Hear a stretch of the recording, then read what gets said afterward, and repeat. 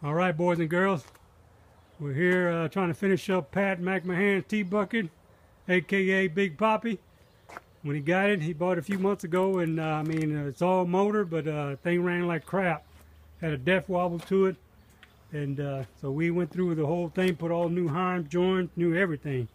We put a steering stabilizer on it, and I mean, this thing rides as straight as an arrow now. Added some Bilstein shocks, and we had to make some steps for him to get in, because there's no way to get in without having to climb up on the tire. But this is the interior that I've been working on, and man, it came out nice. Just look at that, look at that, look at that.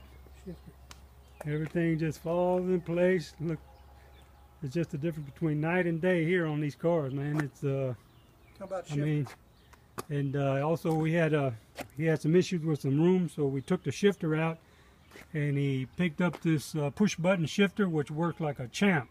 I mean, it just mounts on your dash, and I mean, it just works automatically. Just push a couple buttons and you're good to go. But I mean, the car is a wicked son of a bitch. Pardon my French there, but yeah, the motor is pretty badass. So we're gonna take it for a little ride here in a little bit. But this is what we've been working on, man, and it really looks nice.